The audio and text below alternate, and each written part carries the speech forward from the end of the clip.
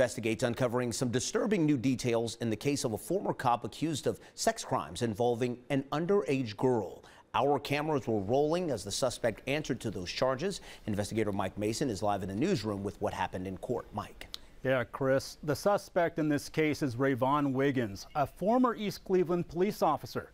The charges against him include 6 counts of sexual battery and 6 counts of unlawful sexual conduct with a minor. On behalf of the defendant, we acknowledge receipt, waive the reading, enter a plea of not guilty, and ask that a reasonable bond be set. Wiggins didn't speak at his arraignment today, instead letting his lawyer do the talking. He was released after posting a $10,000 bond.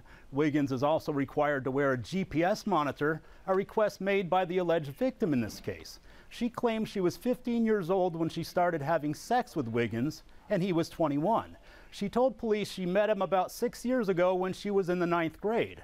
She said they were introduced through an Air Force Junior ROTC sergeant at a career day event at John Marshall High School. What is still unclear, though, at this point is what Wiggins was doing at the school.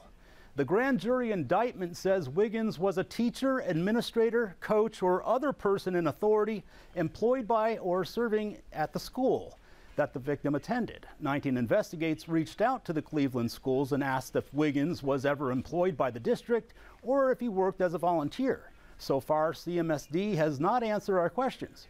We also reached out to the Air Force Junior ROTC headquarters, who verified they have no record of Wiggins ever serving as an instructor on their behalf. What we do know is that he was hired to be an East Cleveland cop in 2018, a few months after the alleged sex offenses occurred.